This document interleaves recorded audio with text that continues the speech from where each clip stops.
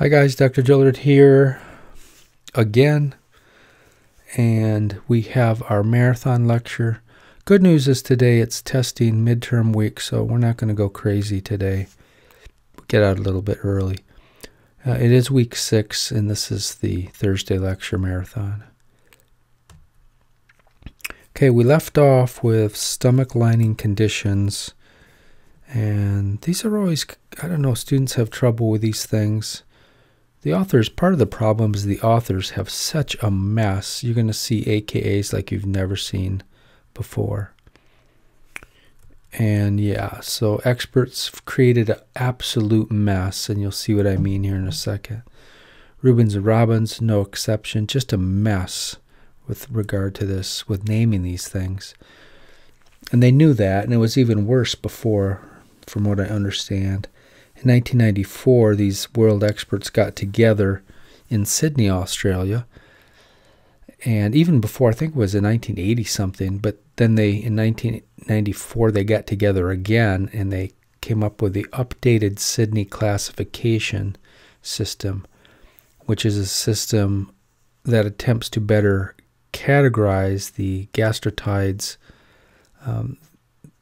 Those are the gastritises.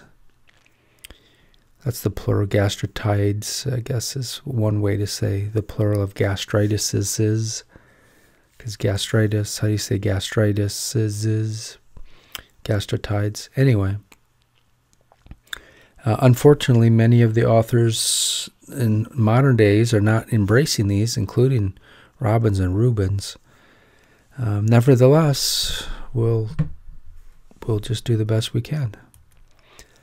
So chronic gastritis via the updated Sydney classification system. So chronic gastritis, much more common than acute gastritis. Acute gastritis is if you go out Friday night and have 7 shots of moonshine and you wake up the next day and your stomach is just very upset and it takes 3 days for it to get better. You have just experienced an acute gastritis, which is actually a terrible word because it has nothing to do with the inflammation. It's the alcohol has flat out burned a hole in your mucosal layer. But that's an acute. Chronic gastritis goes on and on for at least 3 months. So these are stomach problems that go on for a long time. And the symptom, of course, is dyspepsia. We've talked about that the last lecture. These can be completely symptomatic too, so you don't always have pain with these things, but how do you find out that you did have a problem is when you come down with cancer, because these chronic gastritis can lead to cancer if you don't, especially HP, if you don't take care of that. Why do we care about them? Because they are also the underlying root cause of some wicked problems like peptic ulcer disease. Maybe we'll get to that. We'll see. Gastric hyperplastic polyps. I cut all that stuff out. It's a little more rare. We just don't. There's so much material here. So we cut that one out. Malignant gastric neoplasms. Fancy way to say stomach cancer.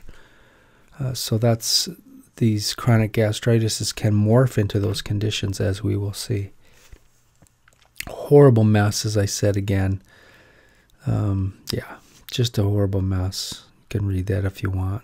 You'll see what I mean in a second. So let's look at the way to properly classify these according to the updated Sydney. And I'll put Robbins in here for boards too, because you need to know what they're going to call it on boards.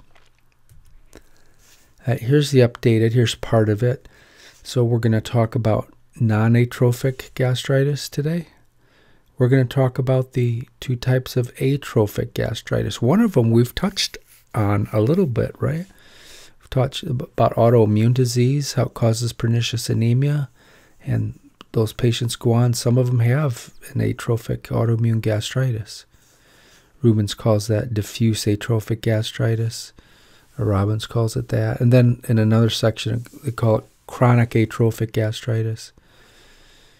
And then in another section, they call it autoimmune chronic atrophic gastritis. Drives you crazy.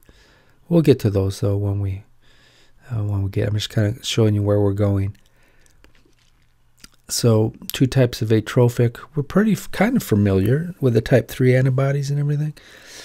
We're familiar with the autoimmune atrophic gastritis, but how about multifocal atrophic gastritis? That can also destroy the stomach, and that one's a little more mysterious. And so that's where we're going. Then we'll talk about the special forms. We're not going to talk. I took all those out because there's just not enough time.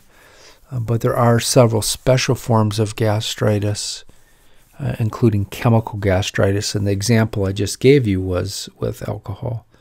So these are things that you ingest, like NSAIDs and bile and things like that. And they just rip up your stomach. So many experts are really trying on the next Sydney meeting to get rid of this word gastritis, because it's better. Gastropathy is a better word, because these are not inflammation induced. There may be inflammation after the original insult occurs, but bile and alcohol, NSAIDs, those are the problem. There's other special forms too. There's radiation from chemotherapy can rip up your stomach. There's a lymphocyte heavy inflammation that occurs. There's Crohn's disease. These are the non-infectious granulomatous gastritis. Crohn's disease is one. Sarcoidosis. Eosinophilic gastritis is another one. Similar to the eosinophilic esophagitis, you could also have the same thing in your stomach. So then we got HPA again. But we'll talk about that. So the updated Sydney classification system, the 3 main categories again are non-atrophic gastritis, atrophic gastritis, and special forms of gastritis. So let's start with the non-atrophic. Is the stomach going to be destroyed in this one? It's going to be atrophied. And when I mean atrophied, I mean the stomach isn't all shrunken up. It's microscopically atrophied. The fundus glands are destroyed. Or the stomach glands are destroyed. Things like that. No, this is non-atrophic. So you go in there histologically and you're not going to see a destroyed stomach lining. So this is the first category. There is a whole bunch of AKAs. Okay, you ready for these things? Here we go. Here's the AKAs for non-atrophic gastritis. Oh my gosh, there's Bones, original Star Trek. That's the ship doctor. Yeah, it's really ridiculous, isn't it? So non-atrophic gastritis. Some of these we got to learn, though, because Robbins calls this HP-associated gastritis. So that's a pretty good AKA because it tells you exactly what the cause. It is an HP infection. But it also gives away what the disease is. So in another section, they call it HP gastritis. So he's always got HP in there somewhere. The three AKAs from Robbins. These AKAs, I think Rubens actually is another board book, calls it a diffuse antral gastritis or antral predominant gastritis. And this is, as we'll see, it's because HP, when you first get an infection with HP, it goes for the antral region of the stomach. It leaves the fundus alone, as we'll see. The other one you got to watch out for is type B. Type A gastritis is for autoimmune. Type B is non-atrophic gastritis. And then we'll look at a type AB a little later. So I would know some of these. Okay, what a mess. Notice the 4 words, though. The key words are HP. I don't think board questions are going to use that because it gives it away. But I like the antral, the non-atrophic, and the type B. Okay, I'm still upset. Oh, there's shame. Shame, Robin, shame. So the problem with the HP, so Robbins calls it HP or H. pylori gastritis. The problem with that is that we'll see atrophic gastritis also is caused by HP. So it's like you can't have both of those. So it's a really, really bad AKA, and I hope they do away with that one because it just doesn't make any sense at all.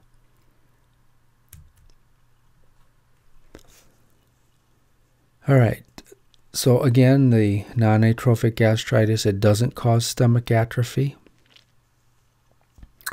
So histologically, you do a evaluation, take biopsies, and you're not going to have any, nothing there. That's where nonatrophic comes from.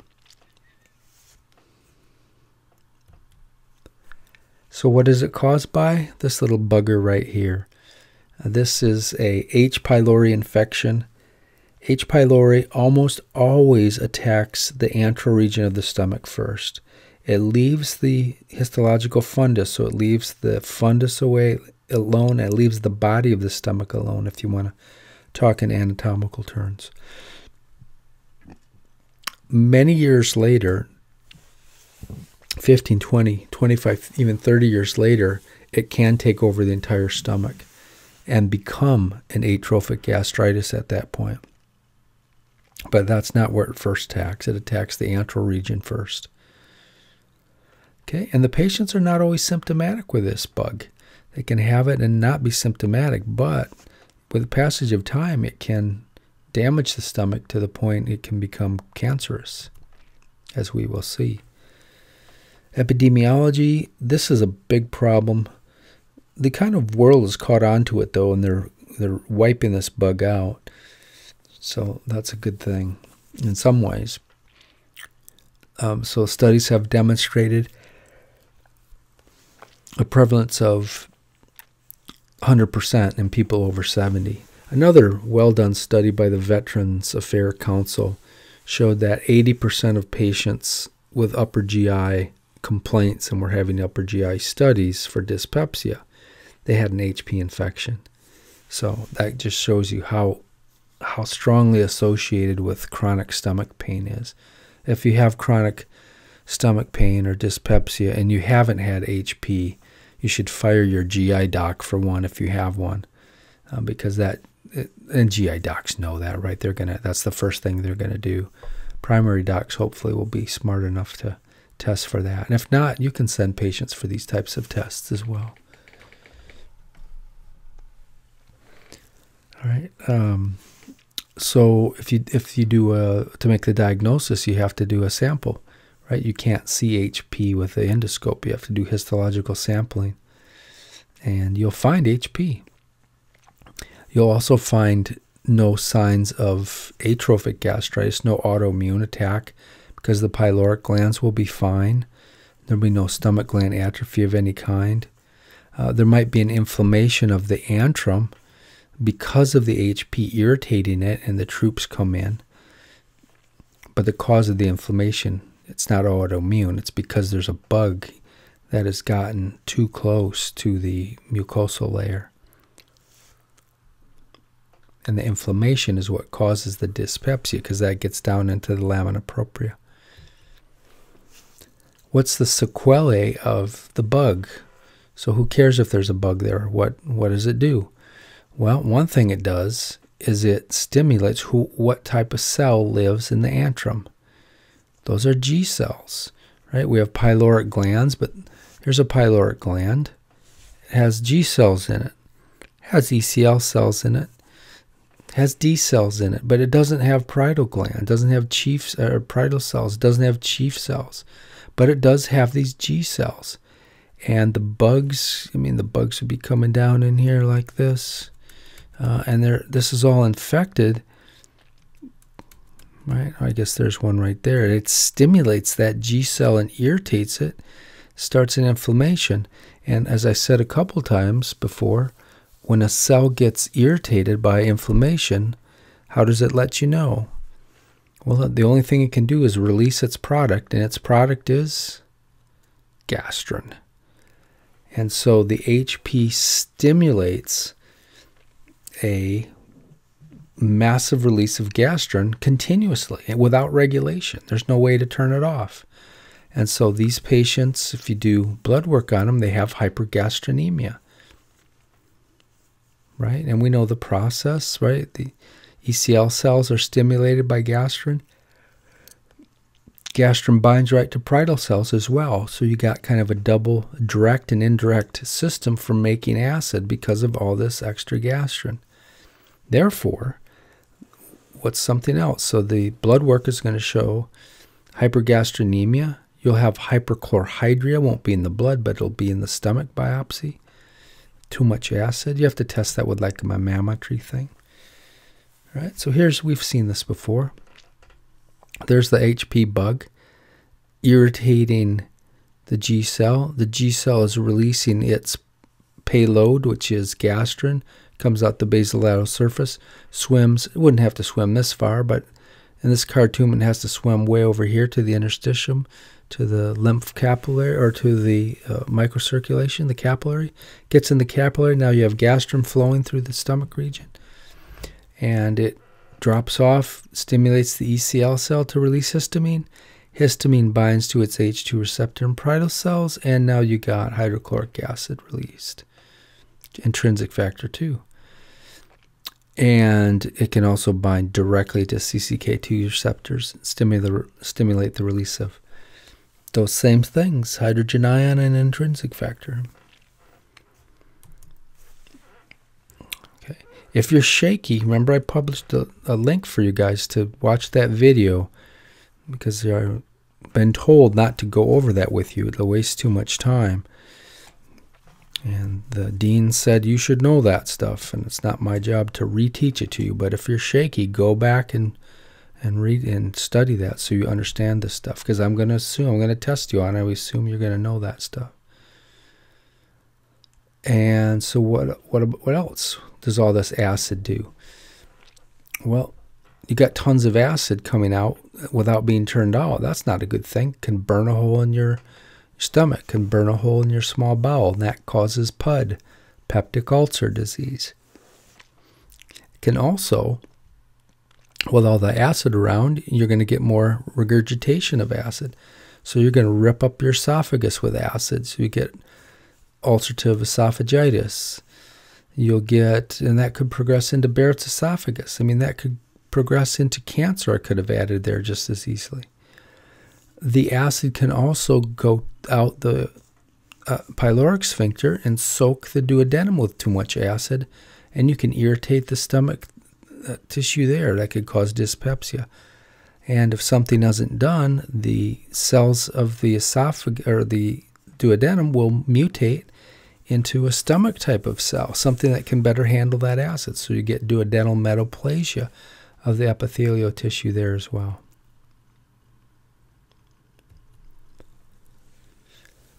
Yep, just what I said. Excess acid can easily spill over into the duodenal bulb and the distal esophagus. It leads to intestinal metaplasia or precancerous conditions.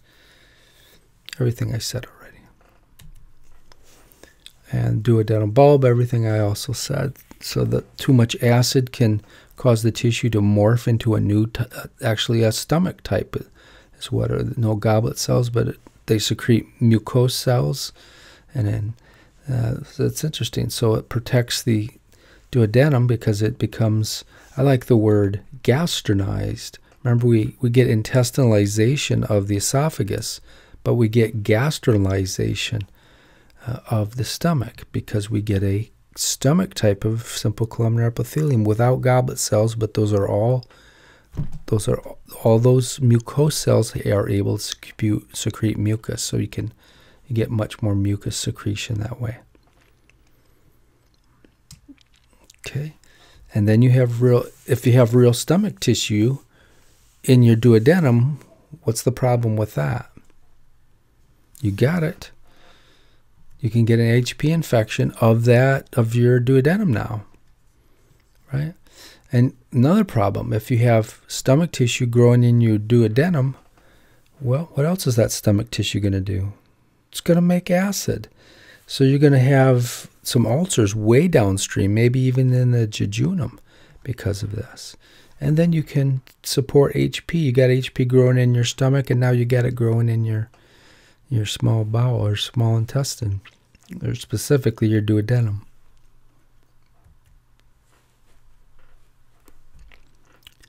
What's the treatment for non-atrophic gastritis? Treat the bug.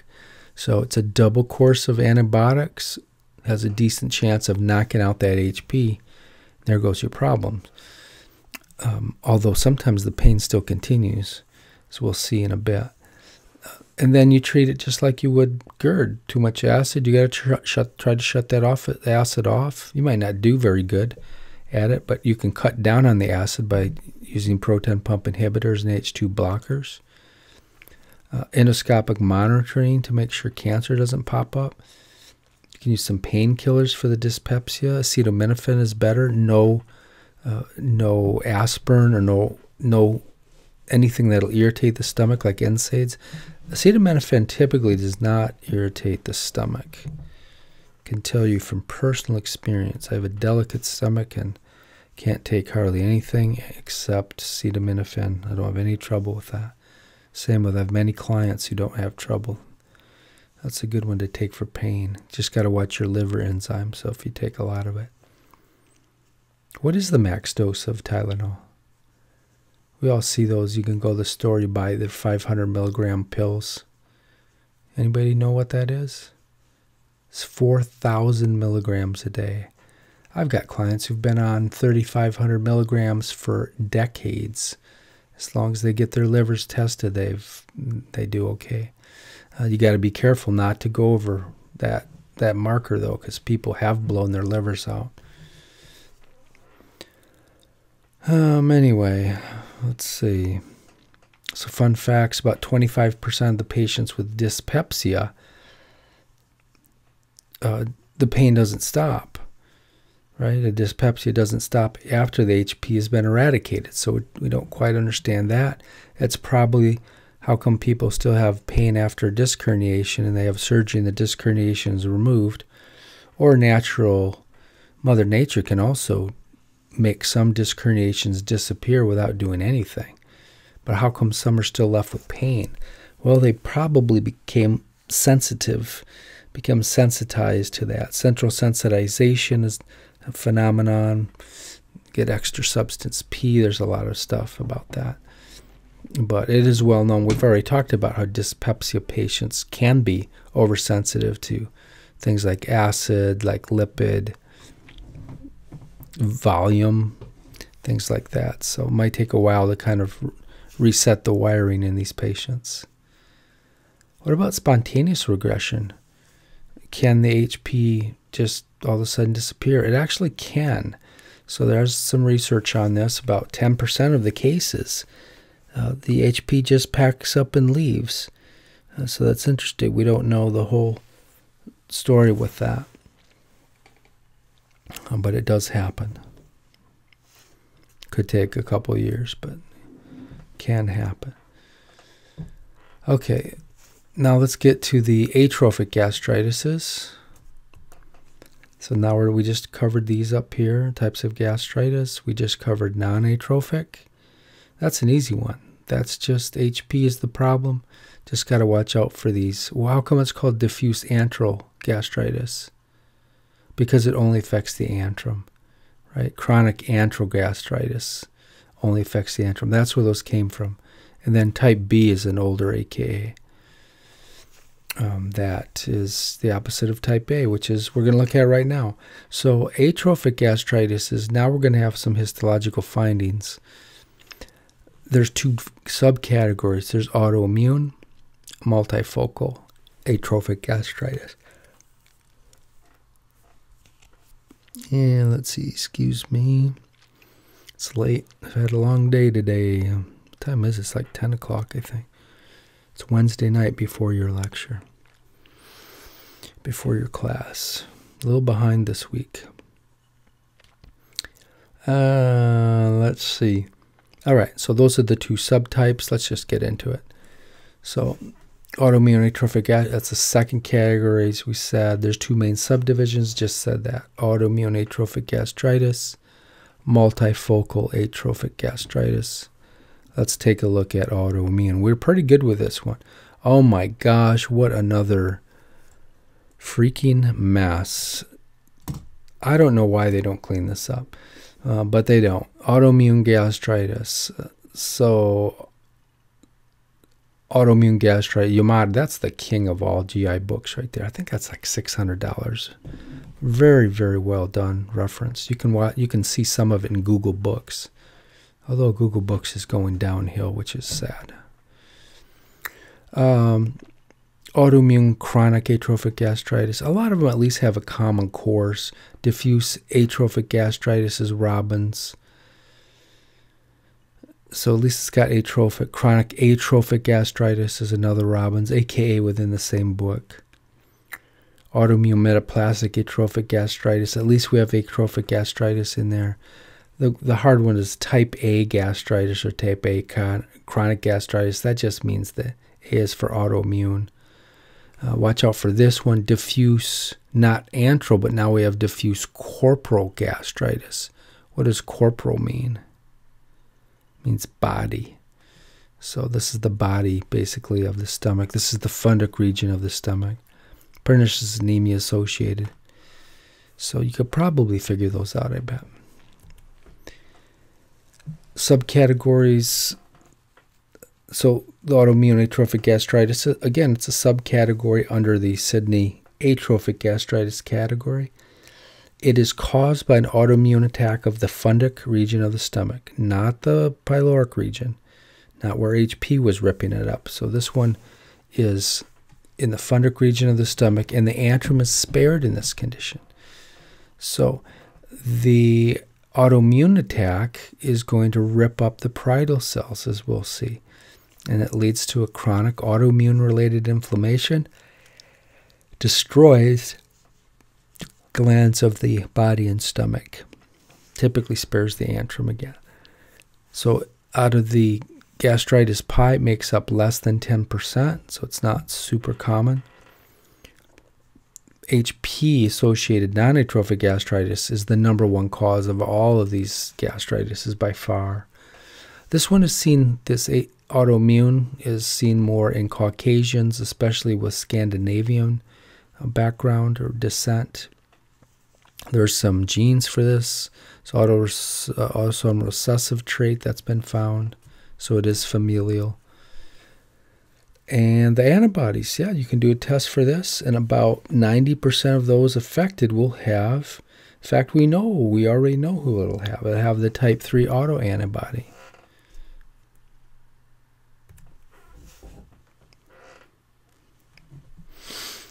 And the sequelae of the autoimmune attack, parietal cells get destroyed is the sequelae. And the inflammation, we've talked about this with pernicious anemia. The inflammation affects the entire oxyntic gland to the point that the neighbors of the parietal cells get destroyed. The chief cells get destroyed. So eventually the entire oxyntic gland or fundic gland, whatever you want to call it, aka, it gets destroyed as well. And there goes your hip, right? You take out your fundic gland or your aka oxyntic gland, there goes your hipster. No hydrochloric acid, no intrinsic factor, no pepsinogen. So how are you going to absorb vitamin B12 if there's no pepsinogen or no hydrochloric acid? You're not. So what are you going to get? Vitamin B12 deficiency, right? You're going to get pernicious anemia, vitamin B12 deficiency, and then ultimately megaloblastic anemia.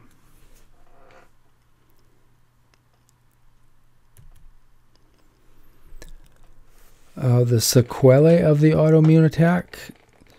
So we're not going to get hyperchlorhydria this time.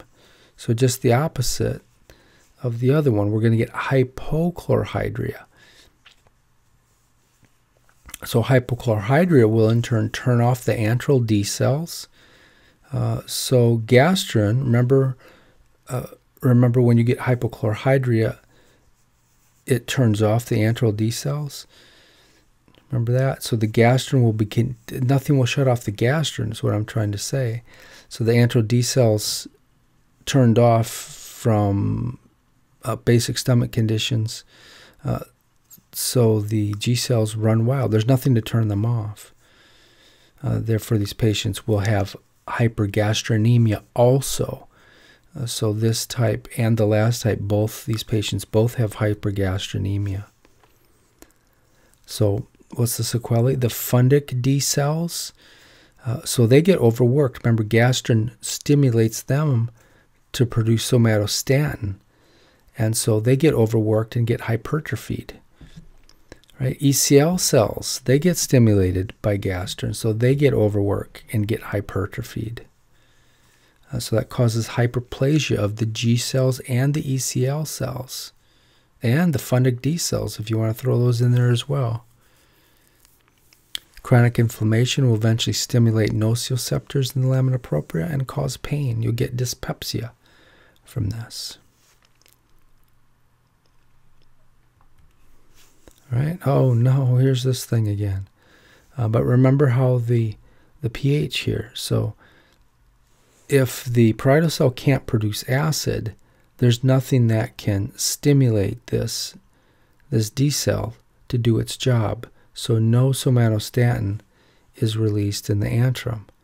So there's nobody to turn off the G cell. So the G cell, even though these maybe ACTH and GRIP or GRP might not be working, I mean, maybe they will. If you eat food, they're going to work anyway. But if you're not eating food, there's nothing to turn this off. So you're always releasing gastrin. You have hypergastrinemia.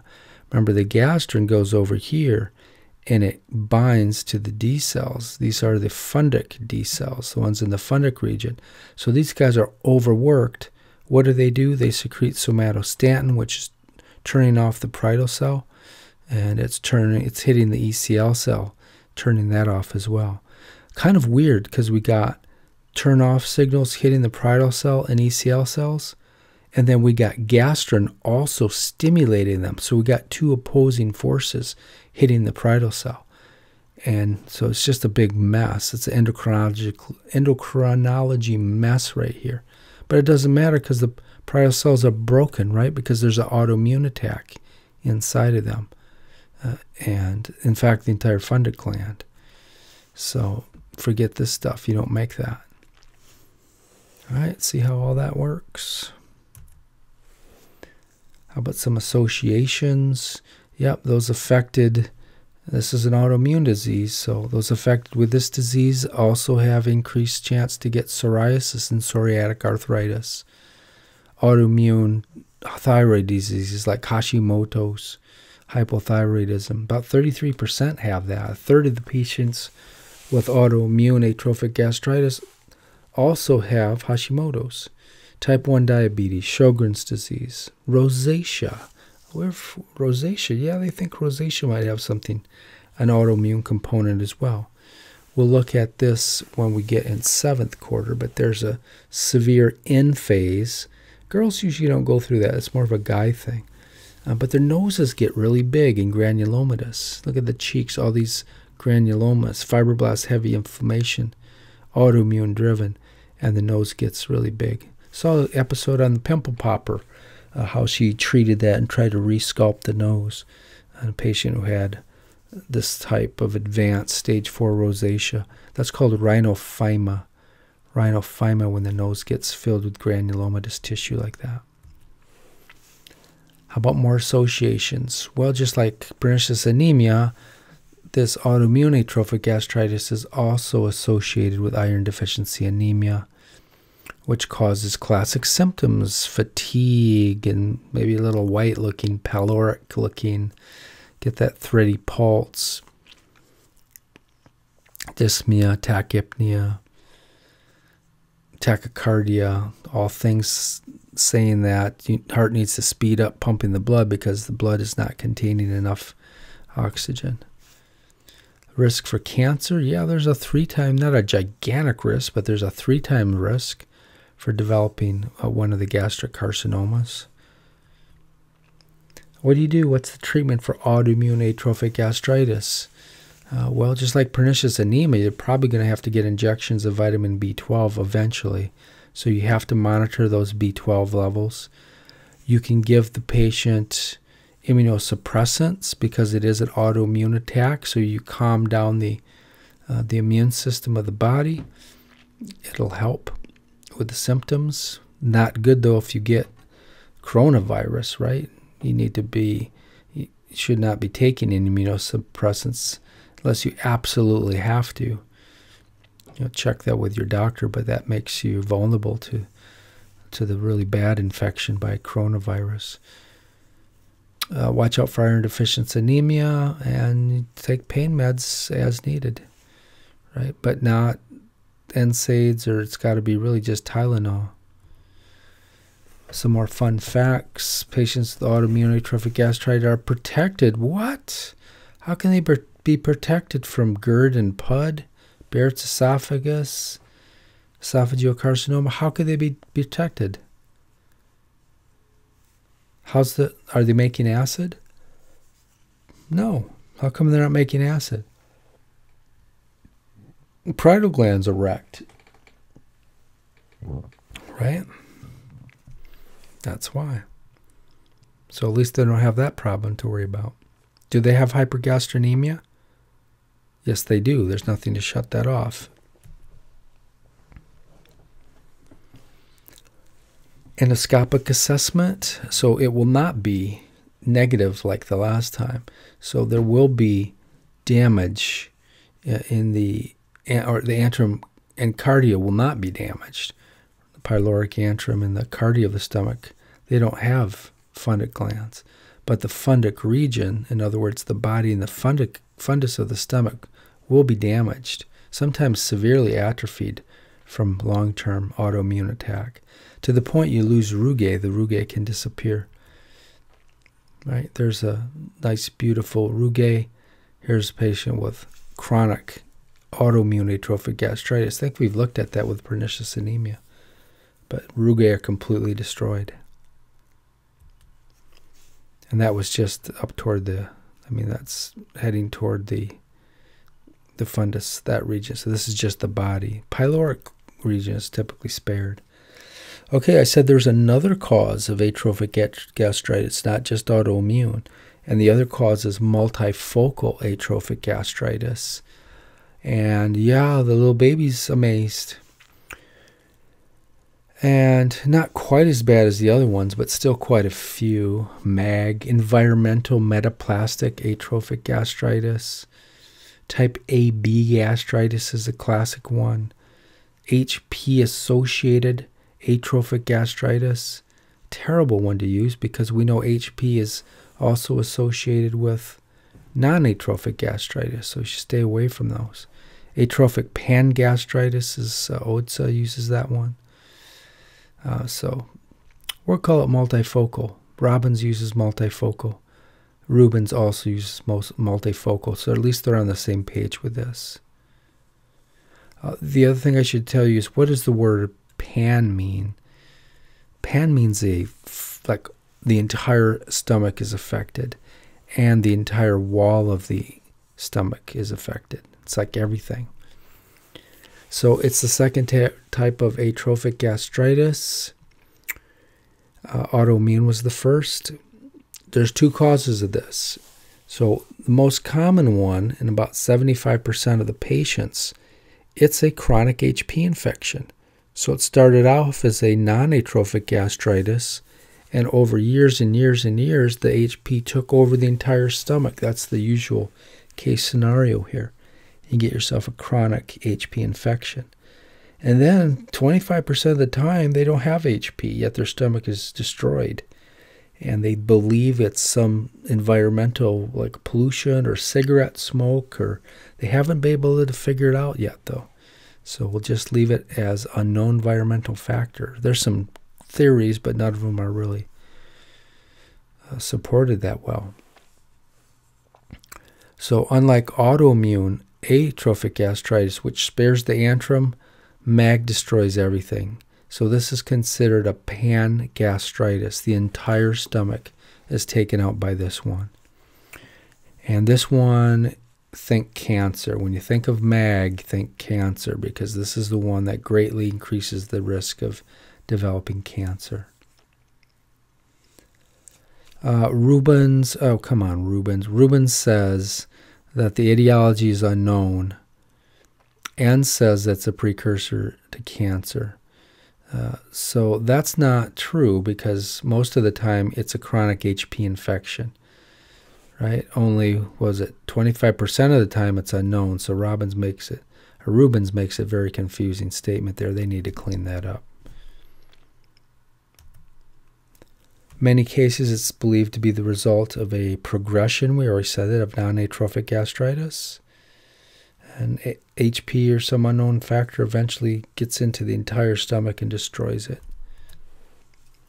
How do you know if you have an HP infection? So kind of getting off the subject here.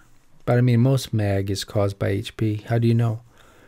Well, you can do a blood test. You look for antibodies. It's IgG type. And there's a specific test that you can use, blood test. But what's the problem with that?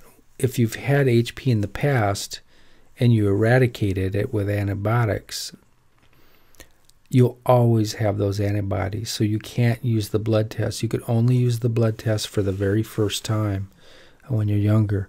When you're older, you need to use the urea breath test. Or you could get a stomach biopsy and that would tell. That's the gold standard. But you can actually, they called the breath test. I've had this before. They actually give you something to drink that kills the HP and releases that, temporarily kills it, but it kills enough of them to release some of that urea. Remember, HP are surrounded by a cloud of urea, and they can detect that in your breath, and then you blow really hard out into a little collecting device, and they collect your breath and test it. So it's pretty accurate if it's done correctly. And that's the only way you can also know if the infection was successfully treated, because you can't measure antibodies. There's no way to tell if the right combination of bacteria even worked, right? Some docs, they don't know enough to give you a double course of antibiotics. They give you a single course, decent chance it won't kill it off. How do you know? And then the doc never orders a follow-up urea breath test. I can tell you stories about a doc who did that, and I had to remind him that, he was going to order a blood test. I had to remind him that the antibodies will be there whether it's there or not. And so I had to tell him, remember the urea breath test? Oh, yeah. Scary out there. All right.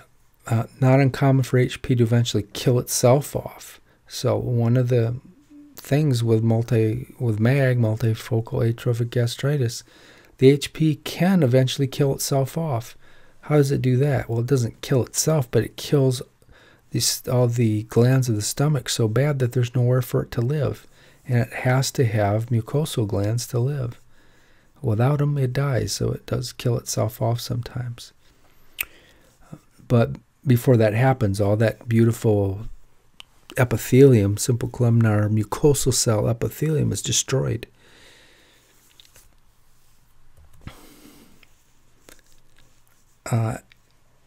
It's not always HP too. So occasionally HP is not the cause of gastritis. HP testing is negative. So that's what we're talking about, MAG still. Kind of, that slides out of place, I think. But we talked about that. There's some environmental toxin. We're not sure what it is. There's some weird thing. All right, so now let's get into special forms. And I said I cut all the special forms out. But here are the special forms. That'd make a nice test question, wouldn't it? All of the following are included in the special forms category or special forms of gastritis category via the Sydney classification system, except blank. Then which one's not there? Chemical gastritis is the one we're going to focus on. I already went through these. Radiation, lymphocytic gastritis, non-infectious granulomatous gastritis, eosinophilic gastritis, etc. We're just going to work on chemical gastritis.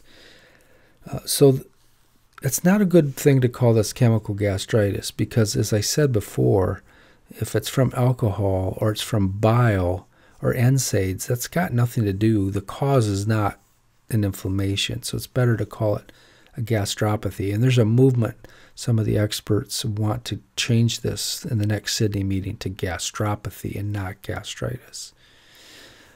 There's a bunch of AKs for this too. So the one I really like is reactive gastropathy. That's a great one because it got rid of the itis. Trouble is Robbins and Rubens don't use it. But Schlesinger and a lot of the big, really well-written books do use it. Reactive gastropathy, Mayo Clinic uses that one. Another one, acute erosive gastritis, gastropathy. Schlesinger tries to appease everybody. Hemorrhagic, acute hemorrhagic gastritis. That's a Russo. Acute gastritis, reflux gastritis, NSAID gastritis, alcohol-induced gastropathy. Robbins calls it chronic gastritis. I mean, what the hell is that? They're all chronic gastritis, Robbins. Why would you call it chronic gastritis? So that's just a lame one. I don't know. They need to... Oh, that book. Don't get me started. Type C gastritis. Yeah. So many of these are bad terms because there is typically not much inflammation. So none of them should really be gastritis. I really like that reactive gastropathy. Or, I mean, if we're staying with Sydney, we can call it chemical gastritis. But I'm warning you, hint, hint, I do like reactive gastropathy because it's a problem with the stomach that reacted to something you drank or something you took. So that's a better one. This is where the traditional acute gastritis typically are placed, like drinking alcohol or drinking antifreeze or moonshine. So those are acute gastritis are placed here. And according to Sydney, Mayo, these include alcohol, bile reflux, NSAID injury, and some other agents like accidental poisonings with antifreeze and things like that. So the condition is a sudden acute onset of pain following something you took. And it can rapidly bleed. You can have hemoptysis, hematemesis, coffee ground vomitus are all possible depending on how much blood is in the stomach. And all of these, the mechanism is the same. It burns a hole right through the gastric mucosal membrane. There's nothing wrong with the GMB. It just can't handle alcohol or moonshine or antifreeze. It just burns a hole in it. Same with NSAIDs. You always take NSAIDs on a full stomach because they're acid. They'll burn the stomach lining. And let's see. So typically the something, whether it be alcohol or NSAIDs or whatever, antifreeze or whatever, it does not cause a significant inflammatory infiltrate. In fact, if you do a biopsy, there'll be hardly any neutrophils in it. So it's a terrible, gastritis is a terrible word. I've said that like a bunch of times. Histologically speaking, there will be some destruction of the epithelial cells with a hyperplasia. There'll be no dysplasia. This is more of an acute type thing. So, but the cells may be, people with chronic alcoholics, they'll have hyperplastic cells. So the mucosal cells will be very thick. They may not stop working so well.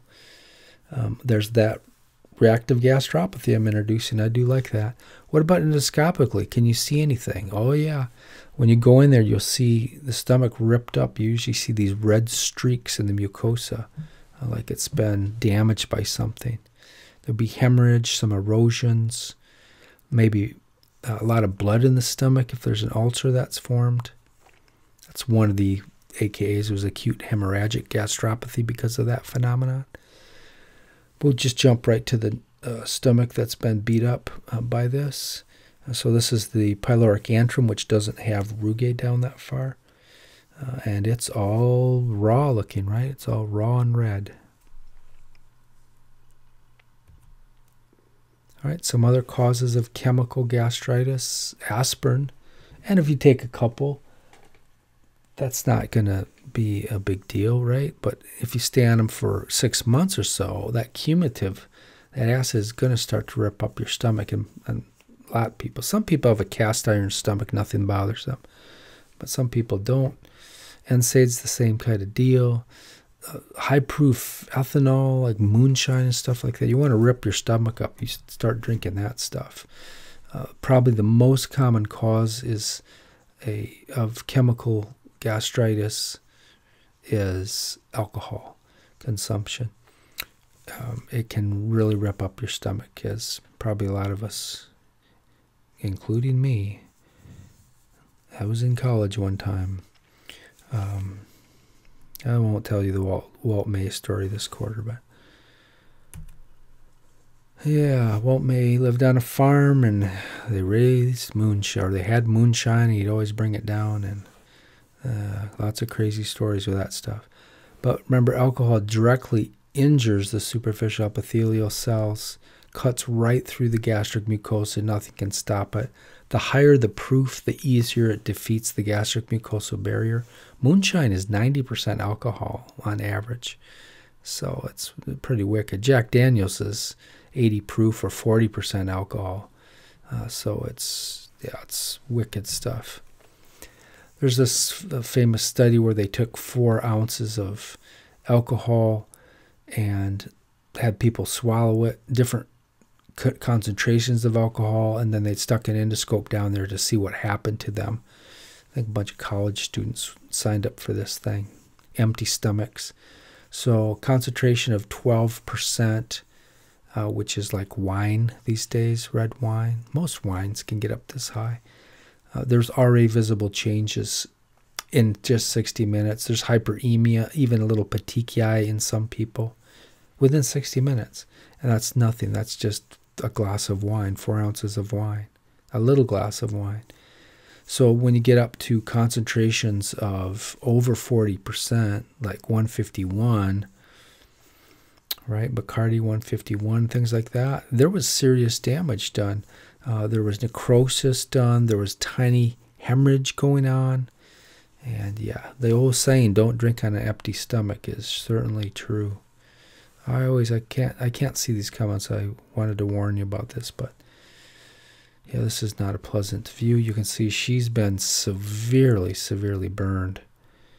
And my question is, why is she on the chemical gastritis page? I'll tell you why. Because her, as well as many people who are burned this severely, if they survive, they get stomach ulcers. Yeah, stomach ulcers. Let me take a drink of water while you think about that. Why would they get stomach ulcers?